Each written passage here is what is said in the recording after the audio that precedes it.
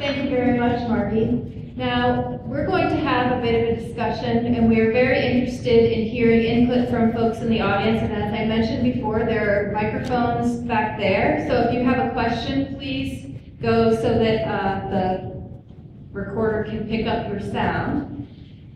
But if there are no questions immediately from the audience, one thing that I was interested in maybe going down the line here and talking a little bit more about is this idea of margin and the ways that some of the panelists have talked about margins and whether or not margin is a problematic term in relation to their own research.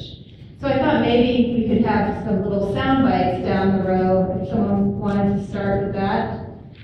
Panel? Chelsea? When I think about margin and the West on the margins, I mean, it's hard for me to think of that because I live in the West and it doesn't seem like a marginalized place that people, especially in Oregon, the Oregon Trail, there was a lot of people really wanted to go there and they thought it was going to be pretty awesome. But what I do think is marginalized populations within the West and anywhere really, but in these Western communities, and especially when we look at these communities archaeologically, there was a lot of populations that were marginalized and therefore underrepresented in this history of American, in American history, that now as archaeologists we are uniquely qualified to bring those stories back to life. So that's what I think about when I think about margins in the West, is the marginalized populations and how we can, tell their story. Right, which actually makes the archaeology relevant to American history. Weird, huh? Oh my gosh. Jimmy I would actually like to talk about how we archaeologists, not to go pull us on you, but we are marginalized in terms of the other disciplines studying the West, specifically the historians. I wonder who the reviewer was on that committee, but I think that maybe we might get into too much trouble if we become hyper-regionalized. Should we go toward a Western historical archaeology like the historians have gone to a Western history? I was kind of curious to see if any of the panelists here were actually going for that, or if anybody in this room is.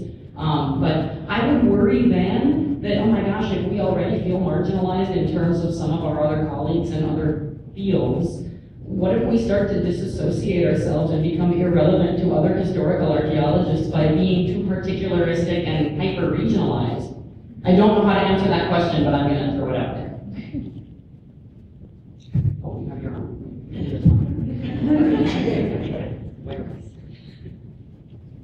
My sense is that margin is a relative thing. I guess as somebody that spends a lot of time in ports, I think ports are places where the margins come together.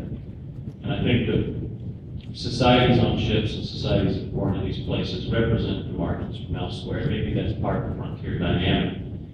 But I think what makes them special is that the margins can congregate. And in time, I guess the bigger dominant culture will overtake and try to homogenize it. But I think that, again, it's where the best part of what we do as people is. It's where we really interact. It is that bar and Star Wars. It's because we all get there from elsewhere. Getting away from something, going to something ostensibly to a margin, which really ultimately is a voyage back to where we came. Let's see if this one works. It does, yeah. So, thinking about the two areas that I spoke about tonight, first of all, people who live in the Bay Area, pretty certain it's the center of the world. So no sense of marginality there. But Fort Davis, which as we showed on the map is pretty much in the middle of nowhere, they do not recognize that. They do not see themselves as the margins. They are in the center of their world. And I think the problem with the term marginality is people can feel marginalized as a social process, but in terms of a geographic process, people in Fort Davis, they think it's normal that you drive 87 miles to go to a Walmart. If I'm going to drive 87 miles and Walmart's not going to be my destination, but there you go. So the term geographically is not necessarily useful. There's also like football minutes versus real minutes in terms of mileage on the East Coast versus the West Coast. And the thing that I noticed having grown up on the East Coast, oh my God, you're driving an hour, that's crazy. Why would you drive an hour? You're in I was in Connecticut. So you're either in Massachusetts or New York or Rhode Island, and you're like in another state, that's crazy, man. Whereas, oh, we're gonna go down to Los Angeles, we'll drive 6 hours. It's like, yeah, we're doing that for a museum exhibit, for a movie, I mean, to hang out, because there's a really good Brazilian restaurant there. So it's just, Western miles are a whole different thing than East Coast miles. Feel better highway. So, I said that, I went there. So, I have to agree that when we talk about marginalization, it's fair to talk about marginalization than margins, and I think edges is a more productive language than margins. All right, I want to wrinkle it one more time, because I kind of agree with the idea that marginalism and marginality is one of the commonalities amongst the three regional identities that I've now sort of waded through is that there's a really profound distinction between the way that these regions are perceived and defined by insiders versus outsiders. So I think marginalia might be an aspect of perspective. But I want to go back to a word that I think it was Chelsea who used it originally, and that's liminal. And I think while the West may not be marginal, especially to the people who live in it, it has often been a liminal space in terms of the way that people behaved in it and towards it. And that might be another vocabulary word to add to this. I think when we were talking earlier at dinner tonight, I ended up saying that the West wasn't marginal until the 20th century. And I based that on some of my own work that was done in Nevada, looking at deindustrialization. Hello, Tim Scarlett, I see you sitting there grinning. That hits the West in the late 1880s and early 1890s, especially the Intermontane West. Nevada regained its 1880 population just after 1983. There was a boom and then collapse, and then a slow crawl back, driven mostly by Vegas. So I think one of the ways we might want to think about this, in addition to geographical marginalia and marginal status, is economically, because the West was the United States' first colony. And colonies are often peripheral and marginal, regardless of what the people who live in them think about their status. So if we flip gears and think more economically in terms of the role that the region played in larger global processes, you can't miss what happens at the end of the 19th century and the early 20th century in the West, or you don't understand in large part what the huge drive was to create that 20th century version of the myth. Because in a lot of ways, it was about bringing back the golden years, even if it was as a golden idyllic past, in the context of what was at the time economic collapse and hardship and depopulation in much of the West. Great, thank you. We have a question over here. You're up. Hi, thank you very much. My question is about the one cardinal direction that you didn't talk about, any of you, and that's the North. And for those of you who are trying to define the West and who are trying to talk about marginality and liminality and borders and peripheries, how do you feel about the North, particularly in relation to the West? I mean, when we look at it cartographically, is it simply the 49th parallel? And for those of us who study things that go on in North America that aren't American, I think we would probably dispute that. And I'm just wondering how you feel about talking about some of these things which you see in Canada, in Alaska, and in further reaches. Does anyone want to take that? Jim? Well, being the dual national Canadian up here, I do have to respond. And I guess the first part is you're absolutely right. And I think what I should have said, actually, in my remarks with Big Ocean, is that that includes the Arctic. And that seeming peripheral zone was actually front and center with a lot of it. When James Cook kicked the door open for global commerce in the Pacific, he famously came not just to observe the transit of Venus or find Hawaii, but to go to try to find the entrance to the Northwest Passage in the West. And that passage, that quest for that passage, that 400 years of striving to get a shortcut to fulfill the dream of Columbus and open that market is absolutely paramount and part of it. And while that endeavor was largely confined to thrusts by various expeditions, a number of them failed, by fur traders and trappers, and ultimately always known and ever conquered by the people that lived there in the first place. That is a key part of it. But I wouldn't appropriate all of the Northwest Passage or the Arctic to the idea of the West, but rather back in terms of a boundary. I think it is part of the pan-ocean connection, and likewise everything that then happened up there, not just in the maritime side. And I'd also note, too, that in terms of what I look at, which is gold rushes, a lot of these players just simply go from place to place. And so it is that James Marshall famously discovers gold in California. Originally came from North Carolina, where in 1839 he participated in that rush. And you have Californians who aren't really California. They come to California, then they go to Nevada and Comstock, then they go to the Caribou, or they go into the interior of British Columbia for the 1858 strike. They go to the Rand for diamonds. They go to Australia. They go to Klondike in 1897 and beyond. They're always bouncing around, always going in search of that wandering star. And in that, ultimately connected all together again. So the West, the Northwest, all of it intimately and powerfully tied. I think perhaps what you see here is the fact that all of us, hail from, work in, have an affinity with that great vast state to the south, which people both love and hate, and which has played a pretty dominant role. But the other part I would add to that, and thank you for this, is for me, the West isn't just the North, it's farther south. What happened in Panama, what happened in South America, the parallels of Valparaiso, Lima, Callao, Guayaquil, as well as out into the vascular Pacific, where we need to talk about Hawaii, which is why Hans stood up. It's all part of it. Thank you for the question. Well, let's turn over here. Thank you. Long-time listener, first-time caller.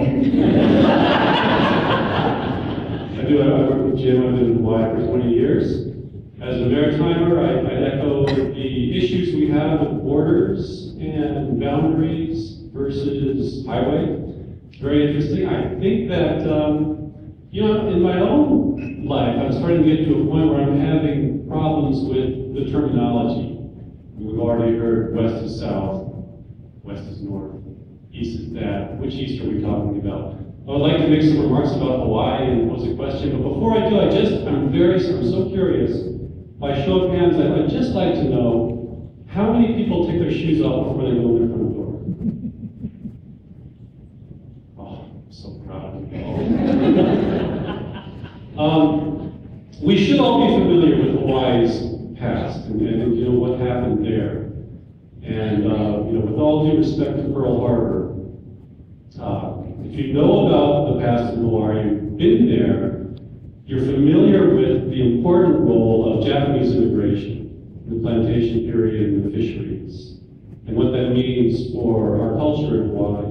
And you're familiar with the Chinese diaspora and what that meant for Hawaii. And of course, and by no small part at all, the Polynesian migration, the original discovery of Hawaii, the Lakita theory. Those are eastward movements. And so I would just caution, and I'm glad to see a question mark come up about Hawaii tonight. It's fantastic work. As because I'm starting to call it Inset Hawaii, because I've been watching the Weather Channel. It's not even close enough to be on the periphery, okay? There would be resistance in Hawaii to the concept or suggestion that Hawaii is on any western periphery or western edge, certainly. A good number of tourists that come out to Hawaii ask legitimately whether they need a passport. And I don't think that number's going down, actually, oddly enough. And of course, Godzilla comes from the east. So these questions have been in my mind about boundaries and terminology, and I'm glad to see Hawaii come up tonight. And the question then would be, I guess, besides Pearl Harbor, and besides our economic reality, of course, and what we are now, are there other cultural arguments for proposing Hawaii as a Western periphery? Well, I might jump in on this a little bit because some of the work that I've been doing in Hawaii has been really informed by my original positioning as someone from the East. And when you start working in the so-called historic period in Hawaii, that is as blurry a boundary as you can get where those differences are. You start to really see the way that the West is kind of a false destination. And because, of course, with so many people from New England settling and missionizing in Hawaii, you have that kind of influence. And the incredible hodgepodge of ethnicity that you get. And I would add the influence of Japanese in the ranching industry as well in that respect. And that tags on to another question I think that someone might want to address in relation to mobility, because I think that that's one thing that when you work in the West, working in Hawaii certainly brings this forward, is you really have a sense that the people that you're looking at came from a place to a place, and maybe moving on to another place. We've had some folks touch on that a little bit. So maybe someone wants to fold in this Hawaii idea. Chelsea, I know, has worked on also Hawaiians on the mainland as well. So do you want to jump in on that topic? Sure. Working in Southern Oregon, every day driving into town, I drove by a place called Kanaka Flat. And I had no idea what it meant. I heard it was a wild and crazy mining camp. So I went out there to do some research and found out that it was home to a population of Native Hawaiian miners during the Oregon Gold Rush. And what I found to be really interesting about that was how, two things. Number one, how absolutely absent that is from the historiography, not only of Southern Oregon, but just of the Gold Rush in general. You know, every once in a while you find mention. But the second thing was how it was right in front of us, all over these maps. In Jackson County alone, there's like 5 or 6 locations that have a place name linked to Native Hawaiian population during the Gold Rush. And this is something I've been looking at also with my work on the Chinese miners in the area. And one of the things I'm going to talk about on Saturday in a session is that there was a fire this summer in Southern Oregon on China Gulch Road, or China Gulch, and there's a China Gulch Road near me, but there's also 4 other locations with the name China Gulch in a really small area in Southern Oregon. Again, a testament to these populations that came, stayed for a short time and then moved on, and in some cases, that's what's left in the documentary record of these populations. And in particular, with the Chinese quarters and towns, after a lot of them burned, you have the built component of these neighborhoods is really erased. So it's really hard to track down some of these populations because they were mobile and because some of the sites can be ephemeral. So there's a lot of clues there, some of them right in front of our face, but there's a lot of work to be done to kind of try to grab onto these populations that were so mobile and didn't establish the same type of, there's not that connection to the modern communities as much always, but they were nonetheless really important to the infrastructure of the places that have resulted from their tenure. Anyone else want to chime in on that issue of mobility in their own work? Marty? I'm looking for there.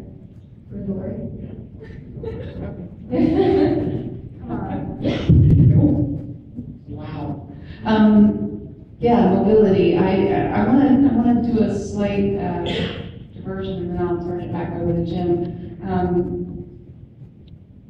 Thinking about this idea of both the comment about, where's the north in this picture, and what do we do with all this terminology? This is one of the reasons why I think if you work west of that magic parallel that Kelly was talking about, you really ought to be looking at the Pacific, is because of the point that Jim was making earlier about the mobility, the interaction, the flow of people that's facilitated by the Pacific itself. So when I'm in a classroom in California, I do this absolutely heretical thing to my California students by explaining to them that Sutter gets to California by way of Honolulu.